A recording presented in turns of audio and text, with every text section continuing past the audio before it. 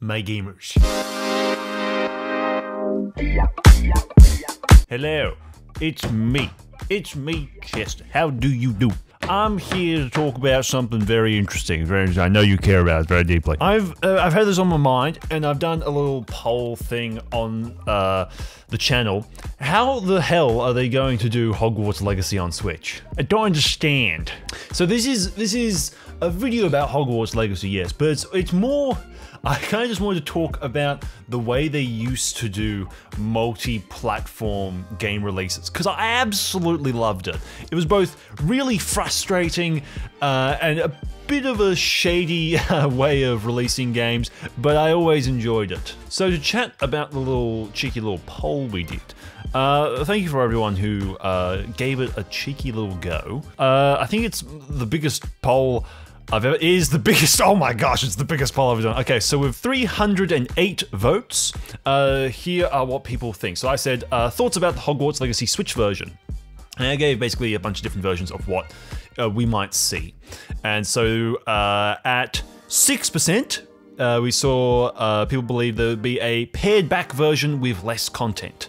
At 11%, we saw a more cartoony and less detailed visual style. At 23%, a cloud version. The worst version, I don't want it. And at 60%, FPS and resolution downgrade. Now, I'm going to be completely honest, I'm not really on top of the whole Switch scene anymore. I barely play my Switch. I really love my Switch. I've really enjoyed all the games I play on it. Very little stuff comes out on it that I typically play. Am I in focus? I'm probably in focus. I don't know. But I had a little look at a list, because I didn't fully know some of the most graphically intensive games that have come out on. And it's actually pretty interesting and pretty impressive in my mind. So on this list, it's got stuff like Darksiders 3, the Crisis Remastered trilogy, which I didn't even know that was a thing, Metro Redux, Overwatch, The Witcher 3 Complete Edition, Doom/Doom Eternal, Dragon Quest, Hellblade, Dying Light Platinum Edition, Ori and the Blind Forest, and quite impressive to me, even though it is an older game and came out on Xbox 360, Alien Isolation. That's pretty impressive. In my opinion, at least.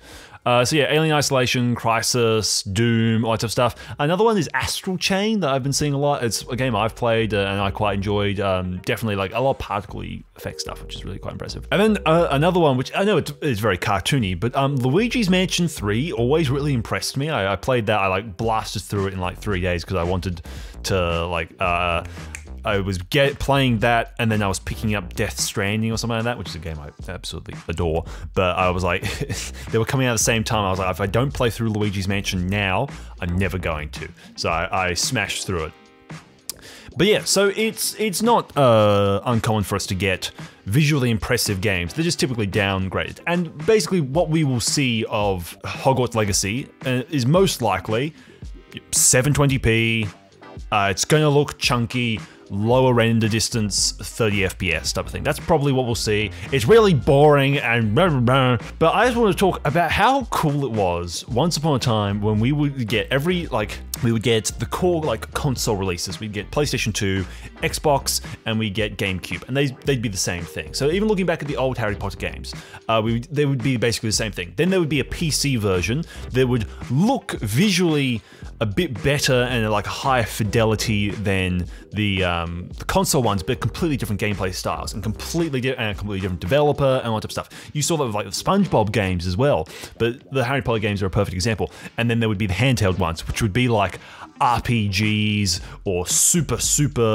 downgrade versions. And then there'll also be a PSP thing, which is halfway point between the DS and Game Boy Advanced and the consoles. And each of them would be developed by someone else. And they were a little bit shady because you would pick up, SpongeBob for the DS and expect to be playing normal battle for Bikini Bottom, but in reality, it's this weird 2D platformer, and obviously you should know better, but as a 6-year-old, you don't know better.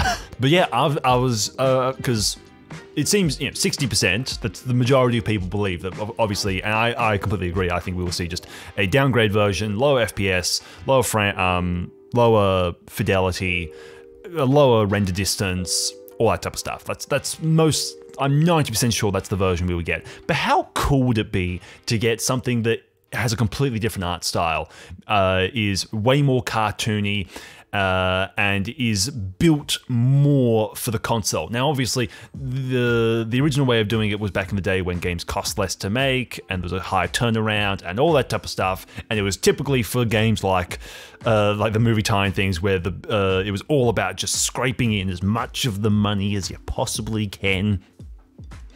But I've just been thinking about it, and it's just such a cool idea to me, and I thought we could just spend a little time and chat about that. Obviously, we know a big deal of this game is going to be the immersion and all that type of stuff. And for me, I find if you can't do realistic, like super good realistic, that's the issue that the Xbox 360 Harry Potter games fell into.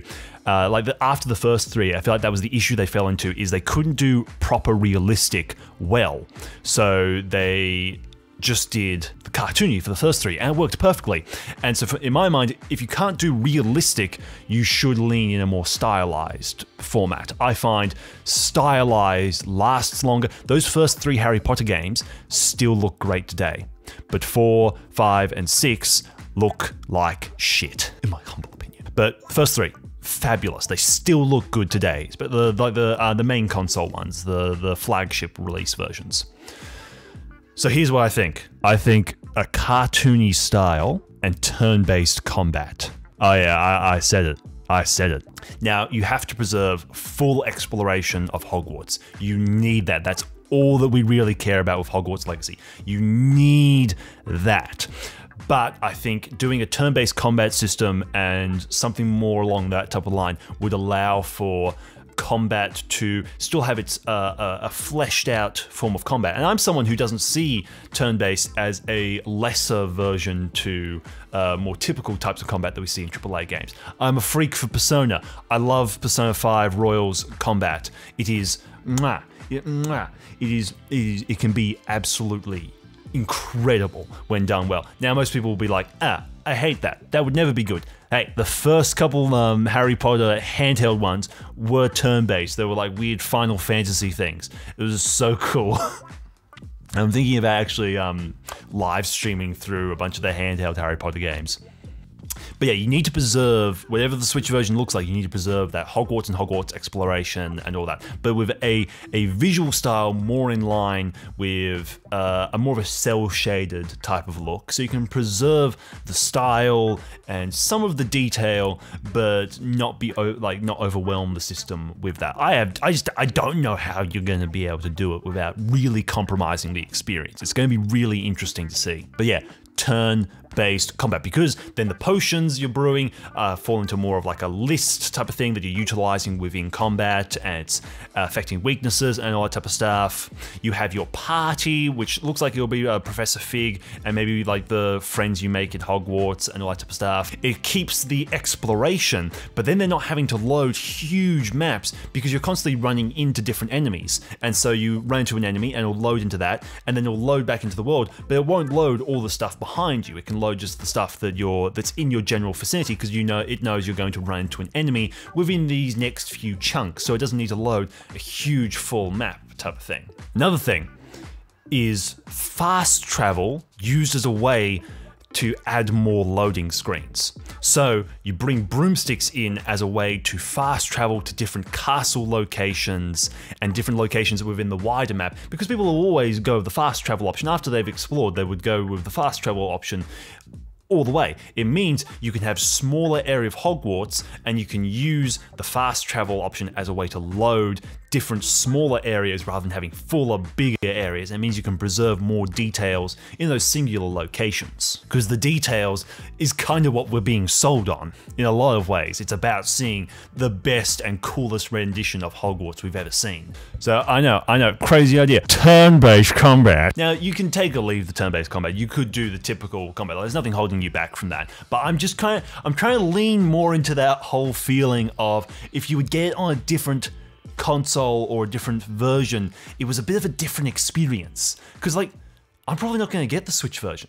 I'm just not going to get it. I don't need to. I've got a PlayStation 5 and I don't play games on the go. But if the Switch version came out and it was substantially different, a different visual style, a different way of handling combat, even if it's only like a smaller change, it doesn't need to be a full system change as turn-based, but if there is a different experience, I'll buy the Switch version.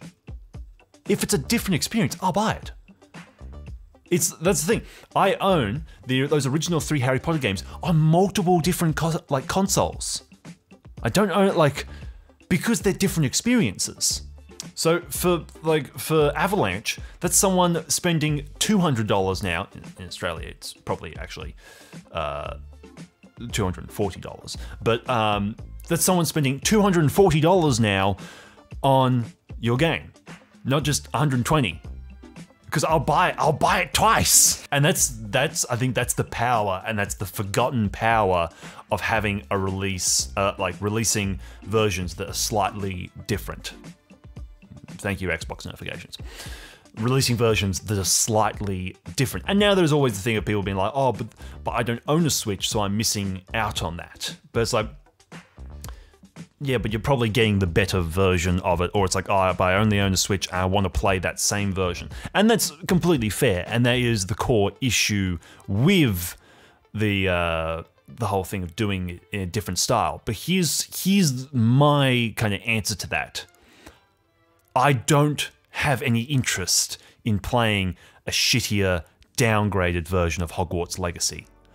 If I was a Switch-only user, I would play that, but I'd play it because it's the only option. But if there was a version that felt custom for the Switch, made for the Switch in mind, tailored to the Switch's strengths but also its weaknesses, I'd be way more down for that. Now, it's an entirely personal thing, and a lot of people will be like, no, I want to play the same version as someone else. But for me, I don't want to play something that looks like bloody an Xbox 360 game when I'm being sold so much on a really immersive, visually incredible experience. Like, that's what I'm mostly being sold on in a lot of ways of this game, is seeing Hogwarts in this, in a fully next-gen way. But if I could do that for a Switch version, and it kind of goes the same way with a PC. Like, I've got a pretty great PC here. I would love to play the PC version is just visually next level type of stuff. And I know it's unfair for the other person, but like, it would be cool. So yeah, that's all I really wanted to talk about. I just thought it's a lost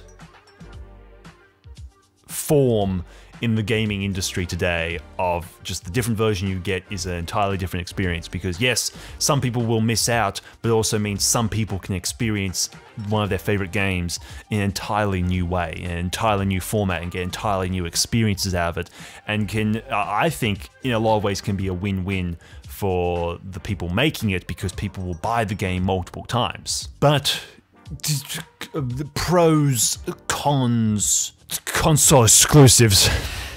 Thanks for watching. Smash that subscribe button. Check me out on here. This is the only platform I have. I don't understand Twitch. All right, I'm too old. I'm too young. I'm too something. Catch you next time.